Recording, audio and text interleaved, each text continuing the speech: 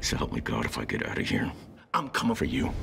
The curtains are closing on Barry. The upcoming 4th season of the comedy series starring Bill Hader will be its last. HBO made the announcement on Tuesday that the final season will consist of 8 episodes and debut April 16th. The cabler also released this teaser trailer. Mr. Cousineau, what happened back there? I was just trying to protect you.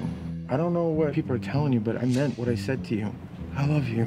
Hader said in a statement, "It's been an amazing journey making this show, and it's bittersweet that the story has come to its natural conclusion." Fellow Barry actor Anthony Carrigan told The Hollywood Reporter this about filming season 4 at the 2023 SAG Awards last month. It's maybe the most fun I've ever had on the show so far.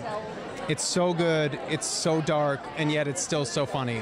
According to the logline for the final season, Henry Winkler's character Cousineau is hailed as a hero as Barry's arrest has shocking consequences. It's all been leading up to this, the explosive and hilarious final chapter of Barry. Season 4 of Barry was confirmed in May 2022 when the award-winning comedy series returned for its 3rd season after a 3-year delay largely caused by the pandemic. For more on this story and the latest TV news, head to THR.com. For The Hollywood Reporter News, I'm Tiffany Taylor.